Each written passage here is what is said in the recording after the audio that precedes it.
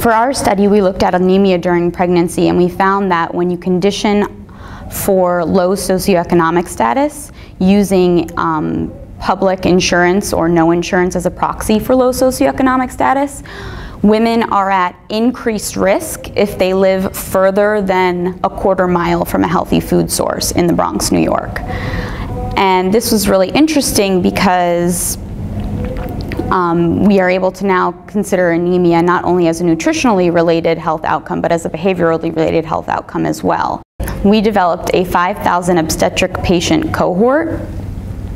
that lived in the Bronx, New York, and we used a geographic information system to map the patients to the street networks in the Bronx. Through this software, we calculated their distance to their nearest healthy food source, which was defined as a supermarket or fruit and vegetable market.